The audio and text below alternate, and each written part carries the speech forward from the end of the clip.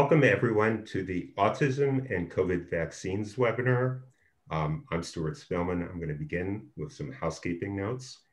One, this webinar is being recorded, so you will be able to access it and share it from the Autism Speaks YouTube channel.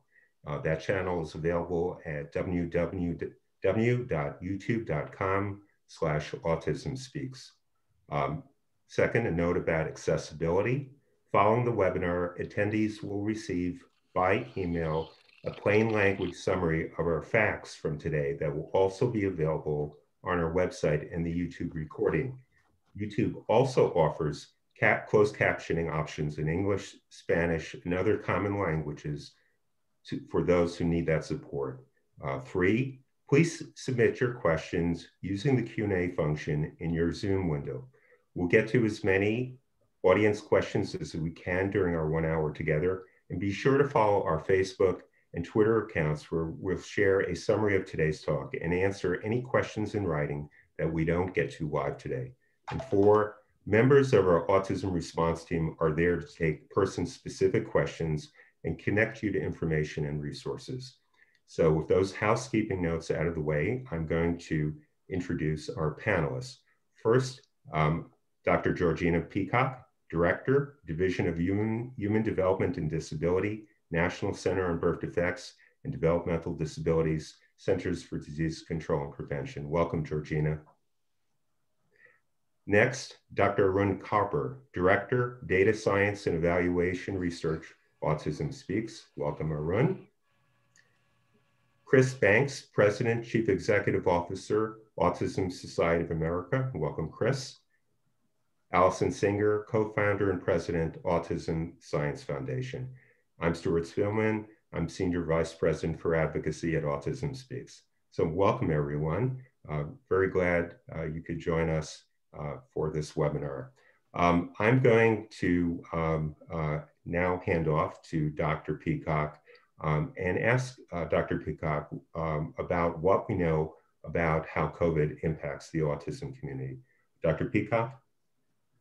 Thanks, Stuart. It's great to be here today. And as Stuart just mentioned, I'd like to share with you a little bit of information about COVID-19 and what makes people maybe at higher risk for complications from COVID. And then I'm going to talk about some of the ways to counteract that, including the vaccine implementation.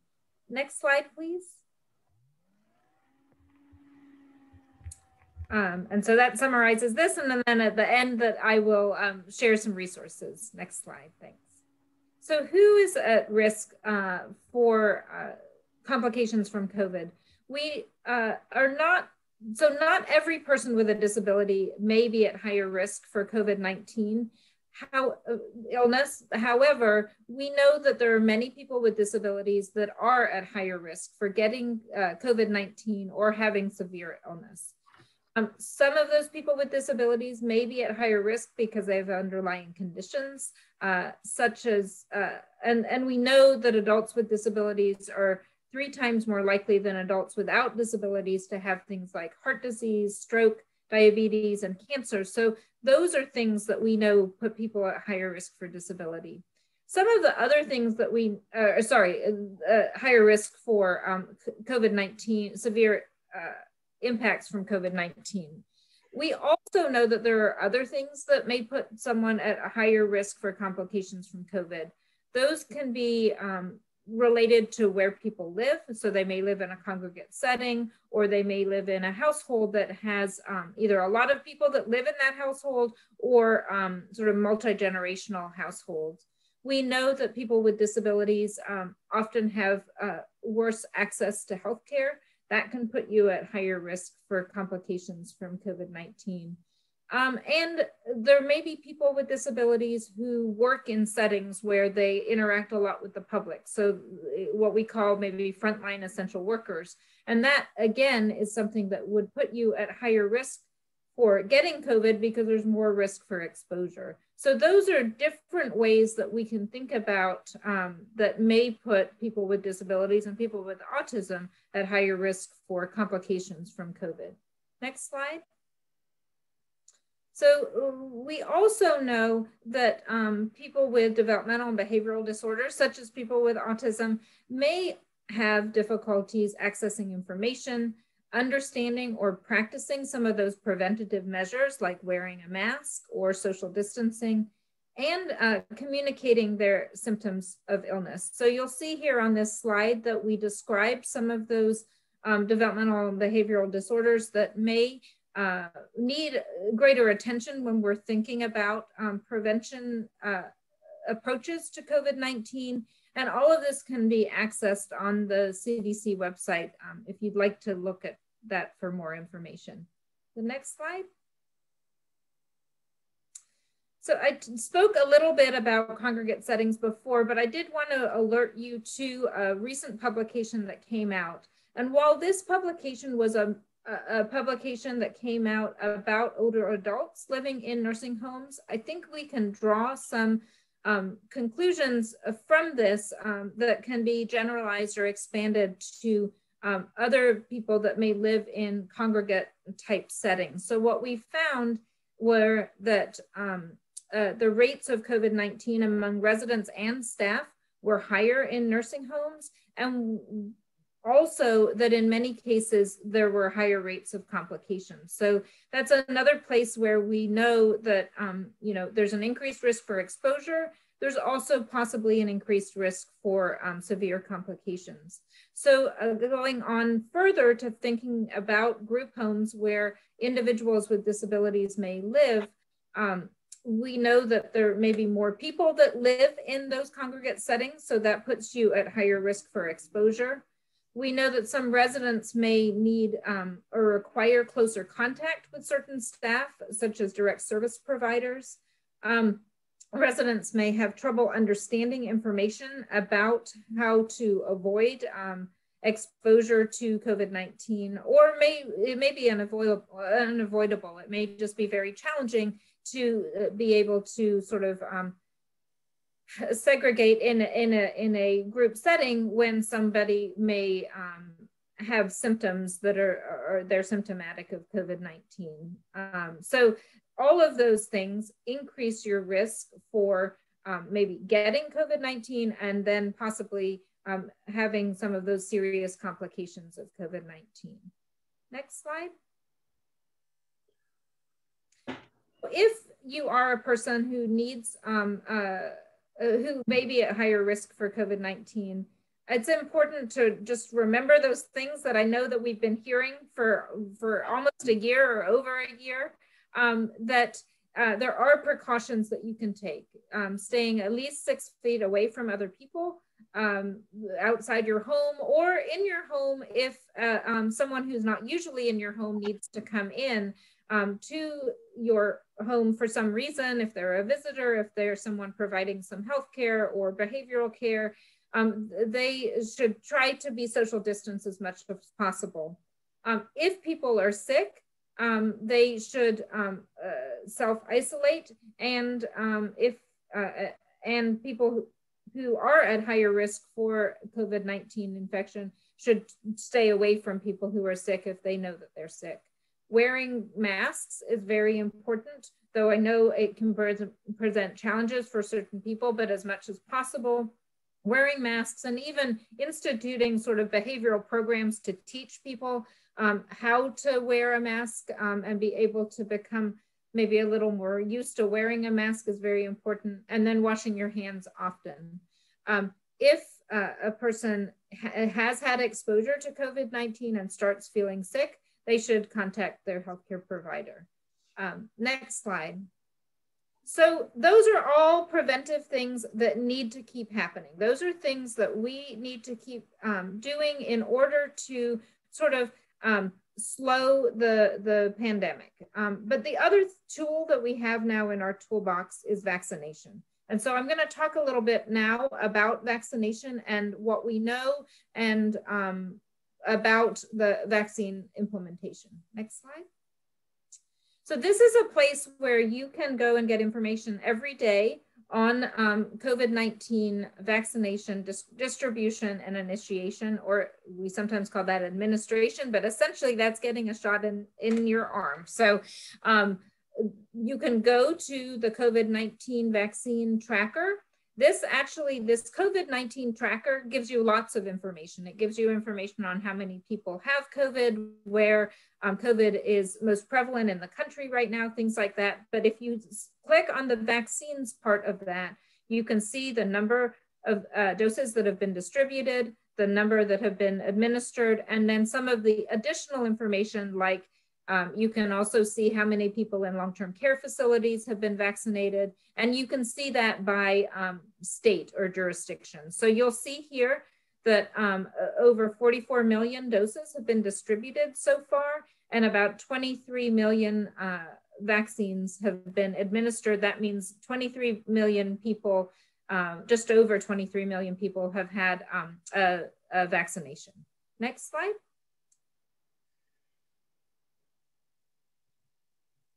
So why is vaccination important? Vaccination is important because it is a safer way to build protection. So we know that when a person gets the virus, so when they get COVID-19, they may get some natural protection, or what we call immunity, from that disease. But we don't know how long this lasts. We do have reports of people getting COVID-19 and then getting it again a couple months later, or a few months later.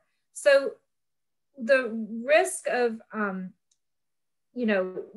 getting illness or dying from COVID-19 definitely outweighs the benefits of getting that natural immunity. So we're not encouraging people to go get exposed to COVID-19, so they get the disease and then they have it out of the way. What we do know is a better way to do that is to be vaccinated, so to get the COVID-19 vaccine, because this will help protect you by building immunity without that risk of getting severe illness. Next slide. So right now, there are 2 vaccines that have received what we call emergency use authorization, or an EUA, from the Food and Drug Administration. And so that is kind of what happens is that the pharmaceutical companies provide all of the data that they have from their clinical trials. They give that to the FDA. The FDA does an independent review of that, and they determine whether they feel that the vaccine is safe and efficacious and should receive authorization. Because so that has happened with the Pfizer BioNTech vaccine and also the Moderna vaccine. It's important to know that the Pfizer vaccine you need 2 doses, at least 21 days apart, and the Moderna is 2 doses and 28 days apart. So these vaccines were both tested in tens of thousands of adults. The populations that these were tested on were representative of the American population. And the clinical trial data showed that both vaccines are safe and effective in preventing COVID-19. What we don't know is how long that protection from the vaccine might last, because we're studying this again in real time. So there continues to be trials after this emergency use authorization happens. So they continue to gather more information post release of the vaccine, so that we will gain more information about things like how long the protection will last from this vaccine. Next slide. So these 2 vaccines, so there are a number of vaccines in development that are sort of still making their way through the process. But these 2 vaccines, the Moderna vaccine and the Pfizer vaccine, are called mRNA COVID-19 vaccines. And this is a new technology that has been used to create vaccines. However, it's not new in the sense that we haven't been looking at the development of these vaccines for a long time. So this development of mRNA vaccines has been going on for about a decade. These vaccines have been strongly tested. Like I said, the technology has been studied for more than 10 years. It's important to know that this mRNA vaccine does not contain any live virus. Sometimes vaccines do have live virus, and that's how they promote the immunity that you get, or the protection that you get from the vaccine. This one, it does not contain, or these two do not contain live virus and do not have the chance of giving COVID-19 to the vaccinated person.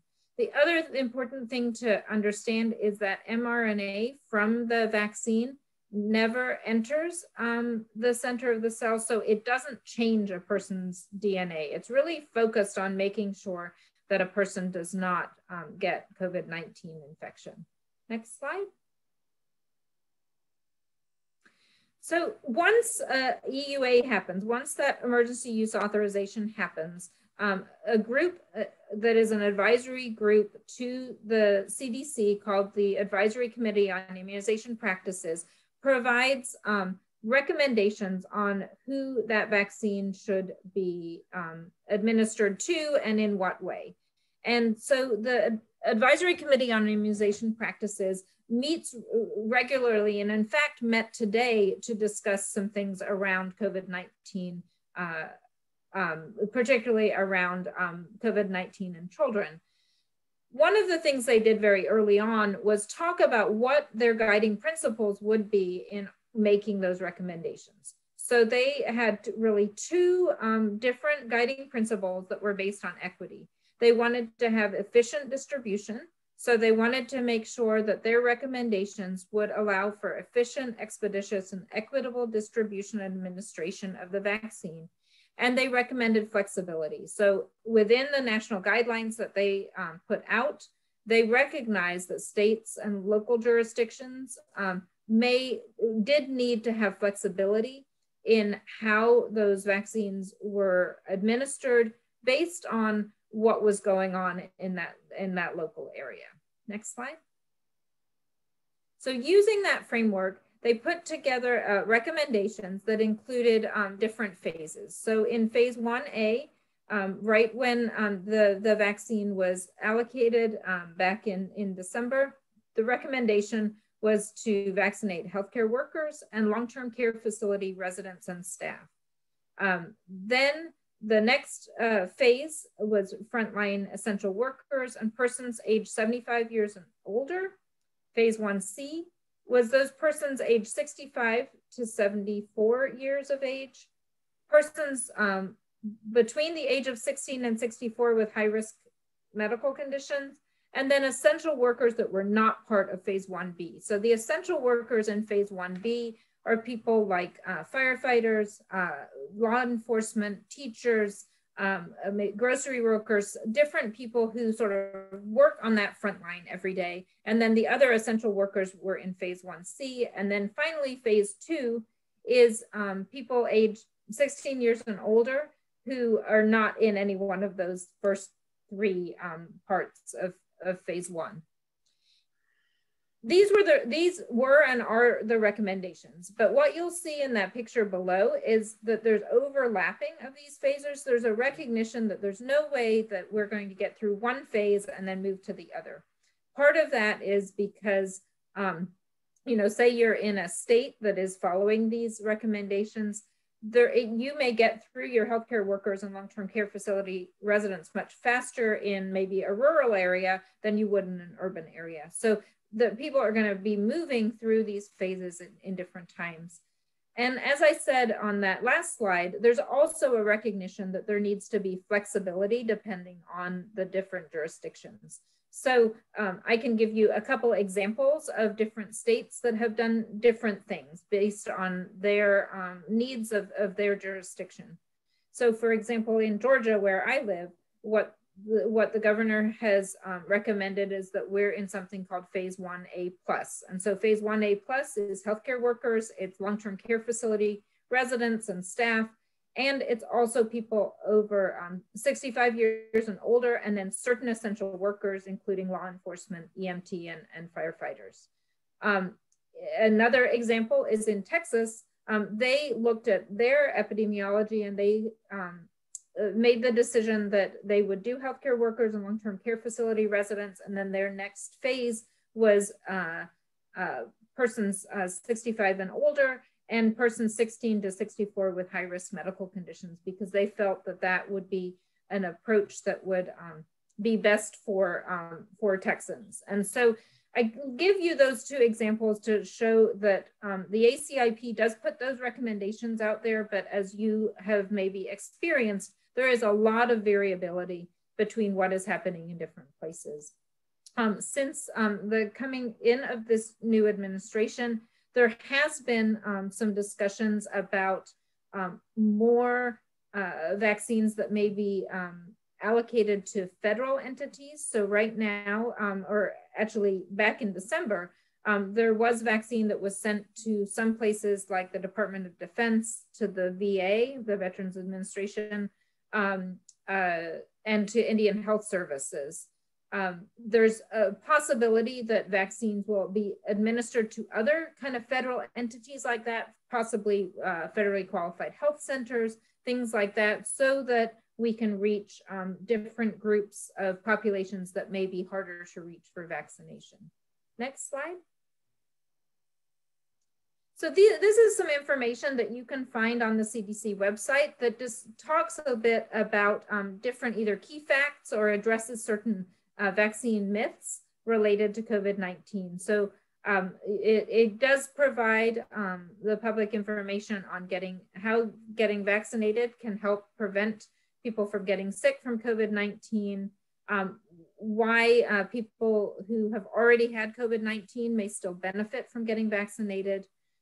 It talks to those questions about COVID vaccine not giving you COVID-19, and then also talks a little bit about how the tests will look if you get the COVID vaccine and then you get tested for COVID. So just very briefly, if you get the COVID-19 vaccine, it will not cause you to test positive on a viral test. What it could cause you to test positive on is an antibody test. And so it's important to know that if you had COVID-19 vaccine, you get symptoms and you think you may have COVID, you still can be tested with a viral test, with one of those tests that they do, sort of in the testing lines.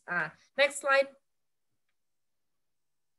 Okay, so just a little bit about what you can expect if you get a COVID-19 vaccine. I think right now, many people are in the category of not being in one of those first groups, but it's important to learn about COVID-19 vaccine and see where you fit into those recommendations. Definitely there are many grandparents,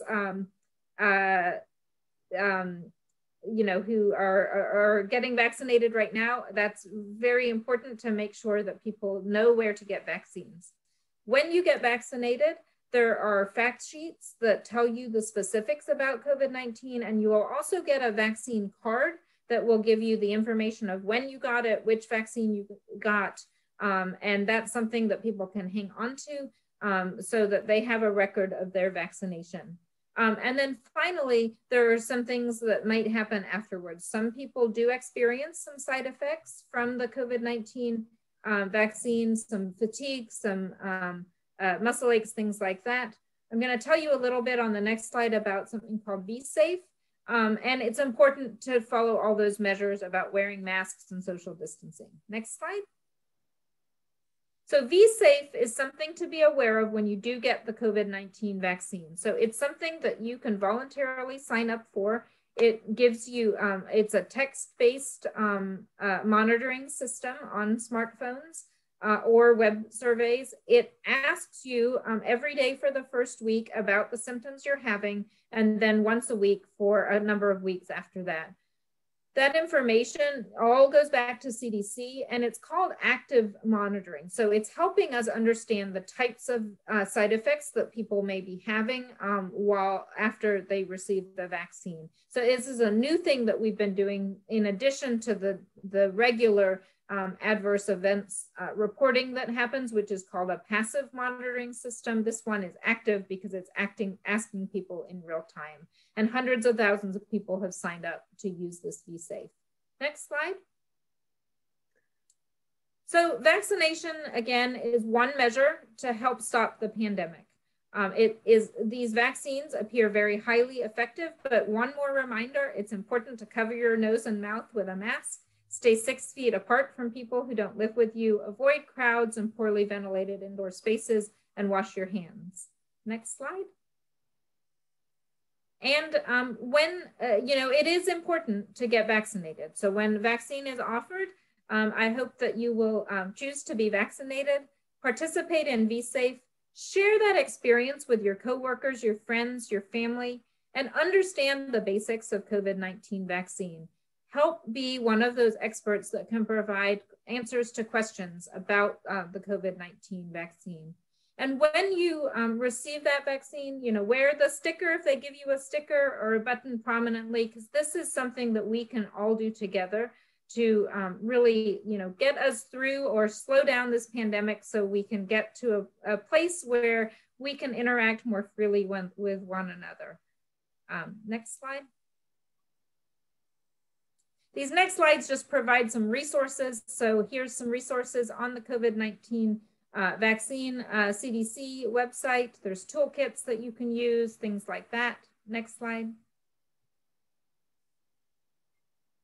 More resources. These ones are also on the CDC website, but specific to people with disabilities. And the final slide, I think, yep, and that's a thank you. So I'll turn it back to you, Stuart, and very glad to be here to share some information about COVID-19 vaccine. Thanks. So thank you, Georgina, for a very informative presentation. I'm going to go now to Dr. Arun Karpur. Arun has been doing research for Autism Speaks on the impact of COVID on the autism community, and he will be speaking about that research and about the information that we are learning regarding the effects of COVID on our community. Arun? Thank you, Stuart. Thank you, everybody, for joining the webinar today. I'll go through quickly in terms of what we are learning from our families of children with autism spectrum disorders. The COVID-19 pandemic has posed substantial challenges in the lives of people with ASD and their families. As many of the studies by organizations represented on this call have indicated, the COVID-19 pandemic has taken a toll on the mental health and well-being of parents of children with ASD. Many families experience adverse economic consequences from job loss and their increased burden of caring for their child with ASD. Autism Speaks conducted a comprehensive needs assessment of families in COVID-19 pandemic using a nationwide survey in November of 2020. And we observed a substantial proportion of families reporting food insecurity. Specifically, 1 in 8 non-Hispanic families, non-Hispanic white families indicated food insecurity. That means that they indicated that they were not able to purchase enough food since they did not have enough money. Similarly, as we look at other racial and ethnic minorities, the food insecurity problem was much more severe. And the disparities indicate that Hispanic families were close to 4 times more likely, and Black non-Hispanic families were 3 times more likely to be food insecure than the non-Hispanic white families. One another finding that really is of concern for us as we look at this is that families that receive SNAP or what we call as food stamps were more likely to be food insecure during pandemic. And this is concerning because the SNAP or the food stamps program are designed to support families through this difficult phase.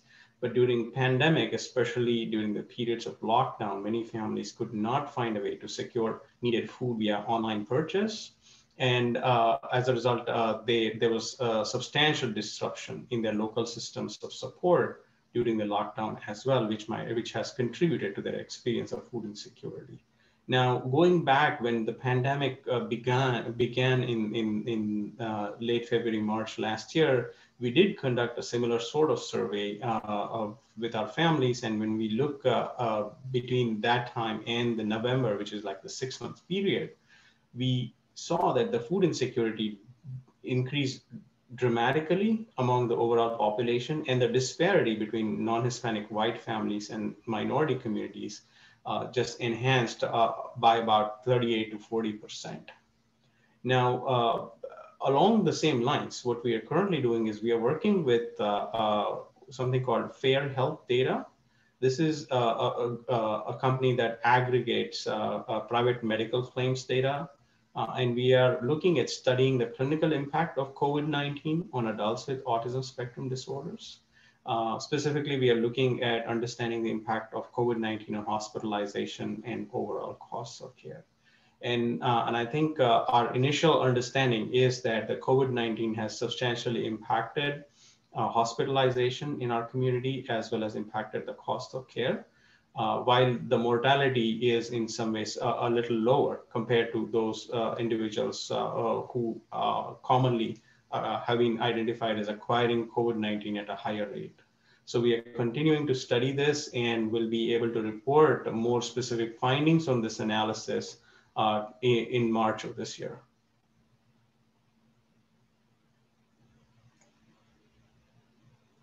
Thank you, Dr. Carper. I'm going to now go to the panel and ask a series of questions. My first question is for Chris. Chris, in a December statement by a coalition of disability groups, pointed out a number of the disparate impacts that the pandemic has had on the autism community. Can you summarize to our listeners why it's important to have widespread vaccination for people with autism and their caregivers?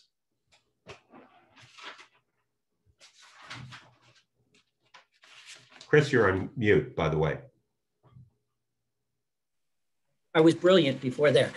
Thank you all. I want to thank you and Autism Speaks for putting this together and inviting so many of us from the autism community at large to be a part of this collaborative effort.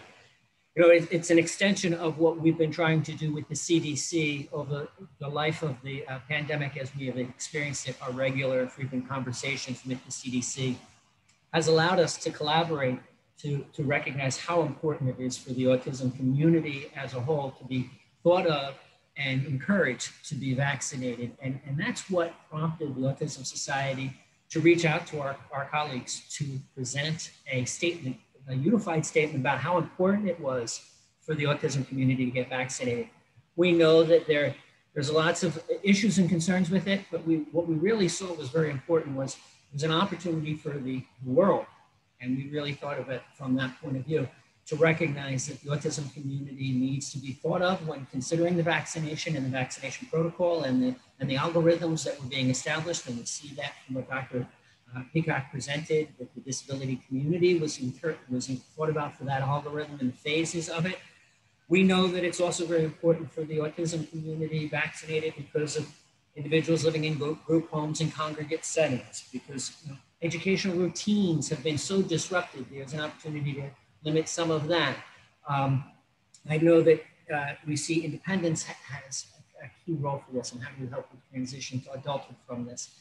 We also know that the vaccine will provide programs, support for those with respite care and services. There's a variety of benefits for the individuals within the autism community for being vaccinated that go beyond the crucial component to this, which is to help stop the spread of this pandemic and to allow us, as Dr. Peacock said so well, allow us to resume quote unquote normal activities together.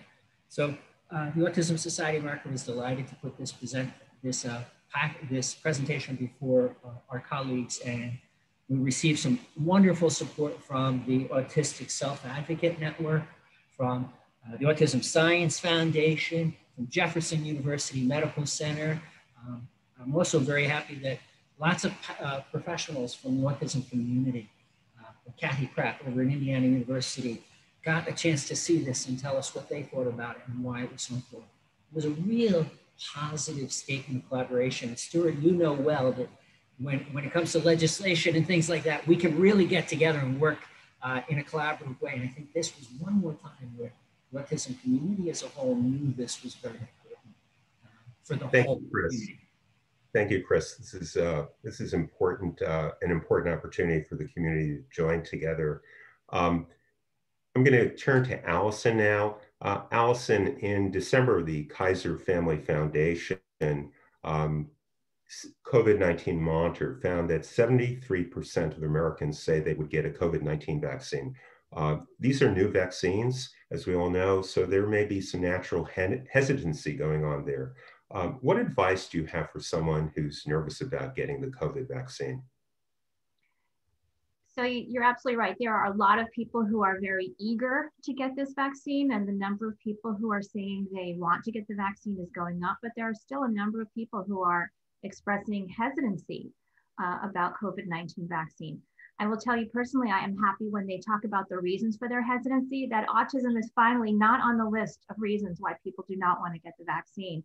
To my knowledge, there is no one who has gotten the vaccine who has developed symptoms of autism. Now, that may change when we start to give the vaccine to children.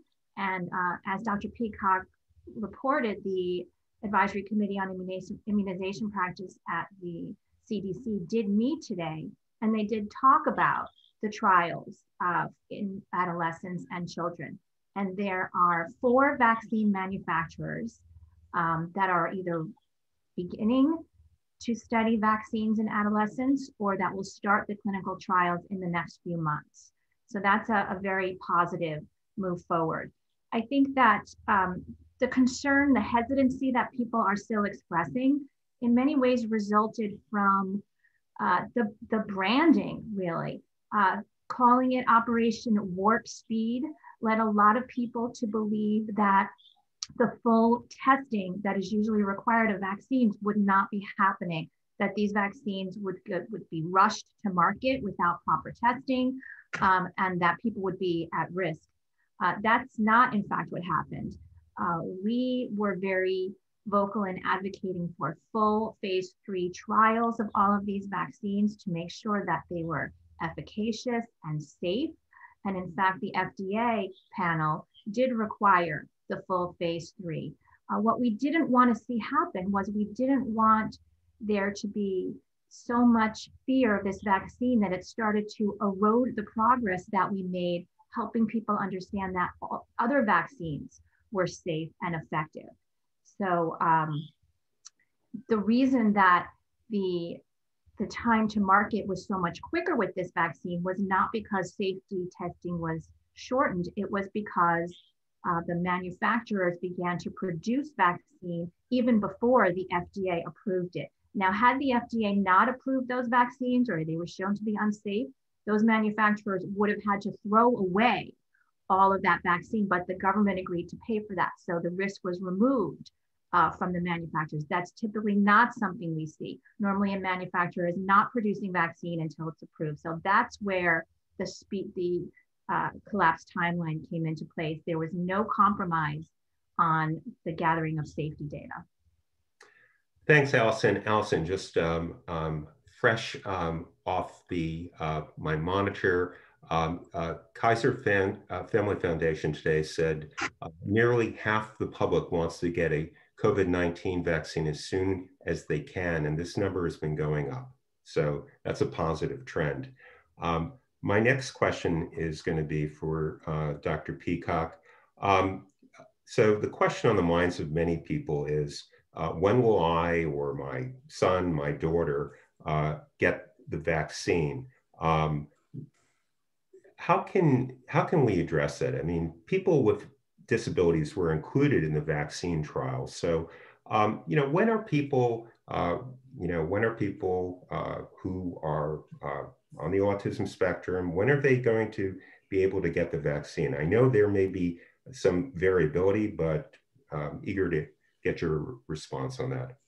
Yeah, and so it's a challenging question to answer. So there probably have been people with autism that have already been vaccinated because they may fit into one of those categories. They may be a healthcare worker of some kind. They may be someone who's over 65.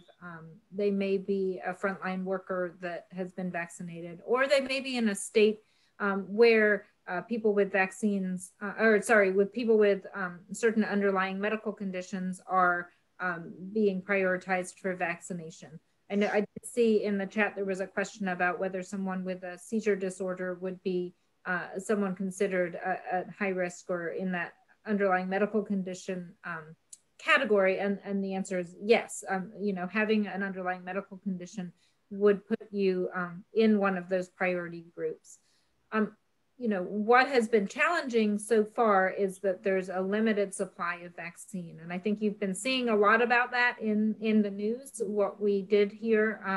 And I don't have any kind of private information about this, but I did see on the news that the new administration is planning to purchase a lot more vaccine in the coming months. And so that is a really positive sign that there's going to be more vaccine available in states for people to be vaccinated.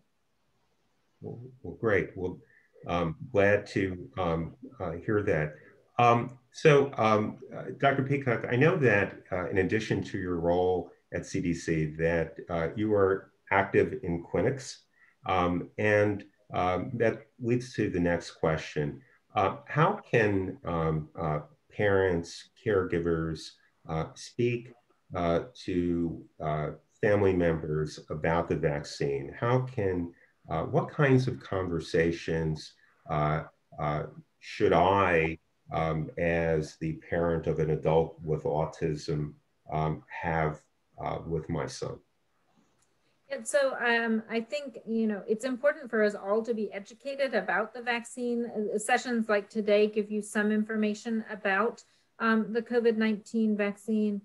There are, you know, but there are also other, it's important to think about making sure that the communication methods that we're using reach the people we're trying to communicate with. So we have been doing some work at CDC with the Georgia Tech Center for Innovation. They are taking sort of the COVID-19 messages, both the prevention messages and the vaccination messages, and adapting those for accommodations for different disabilities. So in some cases, you may need information that is you know, written for a person with intellectual disability that may have a lower literacy level.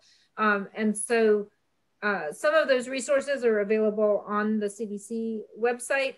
And certainly we can also send you links to some of these other partners that we've been working with. You know, the key, I think, is one thing that family members should do is if they are eligible for a vaccine, they should be vaccinated, because that means that there's more protection in that household for a person that may be at higher risk for complications. And talk about it. Talk about the reasons for getting that vaccine, because we're trying to collectively get to a place where we can interact with others, you know, in the ways that we used to. I think, yeah,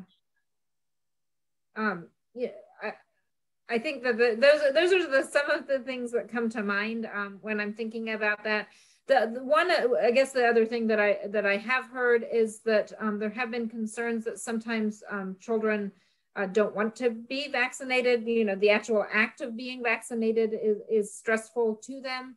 And I think talking with your healthcare provider ahead of time, maybe even visiting the place where that vaccination may occur, do some of those things like we do typically with children with autism, maybe those social stories, things like that, because the last thing that we want is people to be restrained, for example, by getting a vaccine, which I've heard some accounts of that, and that is certainly something I hope that your organizations we can work with you all to give those messages about how that isn't something that needs to happen. There are other ways to work with an individual with autism to get a vaccination other than things like restraint and things like that. Thank you. I have another question for you, Dr. Peacock.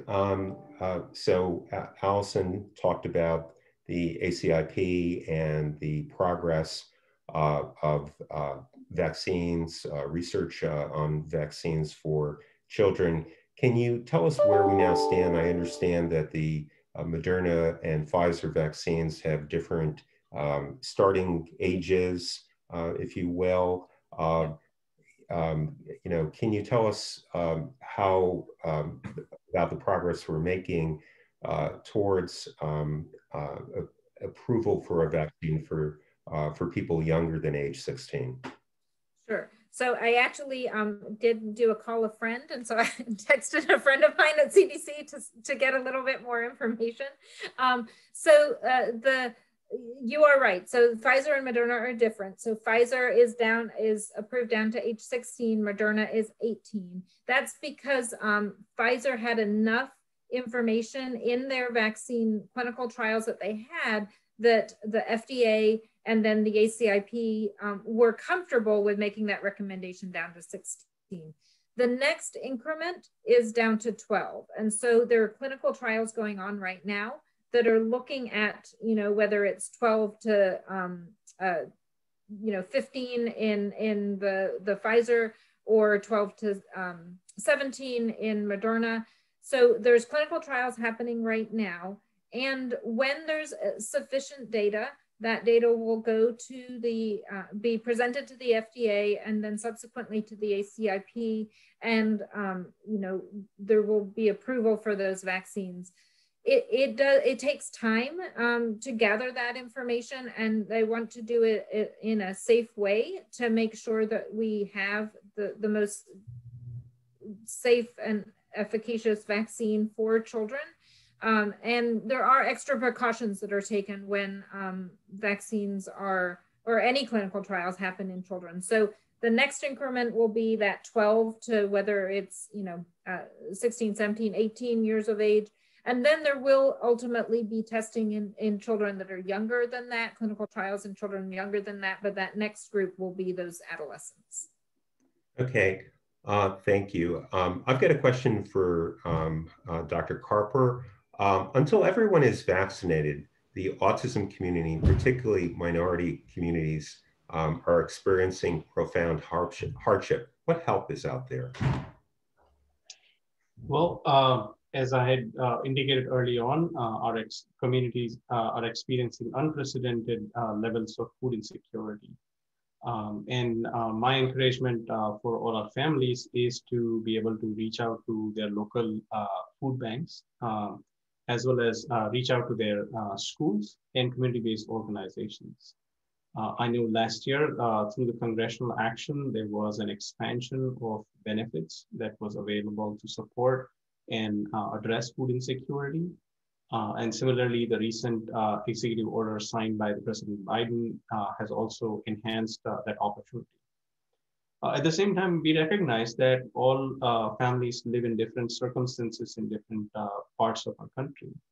I think one additional way that families can find help is to call the Autism Response Team for guidance and resources. So the way you would reach it is the phone number of the Autism Response Team is 1-888-AUTISM-2. And they also have a dedicated Spanish line. And the number for the Spanish line is 1-888-772-9050. And families could otherwise be able to email us at help@autismspeaks.org. I think through multiple resources, families can find help until the time the vaccines reach our communities, and that overall we are safe and hopefully are able to be back at work and see the economic recovery that we hope to see in the future. Thank you, Arun. My last question is for Dr. Peacock. Dr. Peacock, you talked about the ramp up in production and goals to increase the number of vaccinations produced. If you could expand on that a little. And one of the topics of the moment, of course, is reports about variants and how that could affect vaccines. If you could talk about the ramp up and how the process is adjusting as we see variants appearing on the horizon. Mm-hmm. So there clearly have been reports that say that more vaccine is coming into production, and that kind of was anticipated and I think is being accelerated. So the way most vaccine is being distributed right now is it's being distributed to states. There are some other ways it's being distributed, like I mentioned before, the Indian Health Service. There are allocations that are going to the Veterans Administration and to the Department of Defense. There are also programs where vaccine is being either, not to get too complicated, but is the federal government is partnering with pharmacies. And so pharmacies may be the entity that are providing the vaccines. And so some of those allocations from states will go to pharmacies. And then finally, there are other ideas like vaccines being distributed in federal health, qualified health centers. So the objective is not only that, yes, vaccine definitely needs to increase in production. And as soon as we have that vaccine, the federal government has bought the vaccine and that vaccine is allocated. The next really kind of complicated issue is how do you get that vaccine to places where people can get vaccinated? Some places in the country have had more challenges with that than others. And that's why these different programs are being developed so that people have more places that they can be vaccinated. So hopefully what we will be seeing in the next weeks to months is that these vaccines are getting to more hard to reach populations. And so, anyway, and then so switching over to talking about variants. So yes, we are seeing mutations in the COVID-19 virus. Those variants we expect that viruses mutate. Right now, the mutations that are circulating, particularly you say the one in the UK and the United Kingdom, the one that came from South Africa, those appear to be the COVID vaccine that is available right now appear to be protective against those. We are continuing to, our researchers at CDC and other places are continuing to monitor that, and will pay very close attention to making sure that they know whether the immunity is changing from the COVID-19 vaccine. But right now it looks like they are protective. That's one reason also that we need to make sure that all of those doses of vaccine that are available are getting into people's arms, because the more we can stop the spread of COVID-19, the less likely it is to have these mutations. And so, getting vaccinated, wearing masks, washing hands, and all of those protective measures, slowing down the spread of COVID-19 is another way to prevent these mutations in the virus. Well, thank you so much, Dr. Peacock. I'm going to move towards wrapping up. I want to emphasize that every state is handling rollout and definitions differently, and that local contacts are a best resource. The CDC website has an easy-to-use map that will point to those resources. As a reminder, we will be emailing the resources you've seen today to everyone. So you will be getting more information. We will be saving the entire Q&A box for us to draft a FAQ from, and so you'll be seeing this information. For more information about COVID in the autism community, as well as tools to help you and your family in a number of languages, please visit autismspeaks.org/coronavirus. I want to turn to some of our panelists. Chris, I'm going to ask you to refer to Autism Society's COVID resources and or upcoming events. Chris, you're on mute again. I think after 11 months, I'd have that mastered. Thank you very much, Stuart. The Autism Society's toolbox is up there. We were very excited to be one of the first to put out a toolkit for the autism community, actually the first one to do that. And we've collaborated with a lot of people for that. So you have plenty of information on the autism-society.org. And in addition to Dr. Kapar's reference to where to get resources, I'd like to add, reach out if you need to the autism affiliates in your community, because Stuart, you're right, it is a local thing, right? And the opportunity to get services in the community that you live. Feel free to reach out to the Autism Society, and we can direct you to that at 1-800-3-AUTISM, 1-800-3-AUTISM, and we can help you find services in your local community. But as Dr. Peacock said, the most important thing is that we get as many people as possible to get vaccinated as soon as possible. Thank you. Thank you, Chris.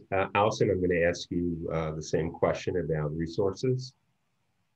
Well, we also have on our website a list of resources. We have information not only for families raising children with autism, but also for scientists who are conducting autism research to help them to pivot their research towards virtual data collection.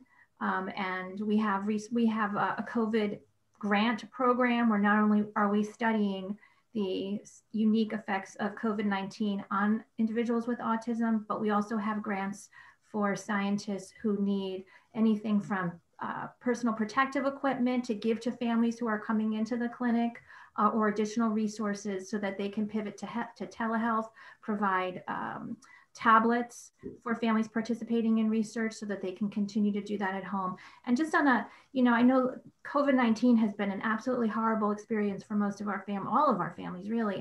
But the one positive thing that has actually come out of this is we have learned a tremendous amount about how we can do diagnosis virtually, which in many cases allows clinicians to see the children in their home environment, which had never been the case. So often we would hear, when I brought him to the clinic, he didn't behave the way he usually behaved. Now the diagnosticians are able to see the kids in their home environment. We're also learning a lot about best practices for tele-delivered therapy, and that will open up the opportunity for access to therapy to thousands of people who live in under-resourced areas, who were not able to get speech therapy, occupational therapy, applied behavior therapy in a clinic environment, or to have people come to their homes because of where they lived or lack of resources.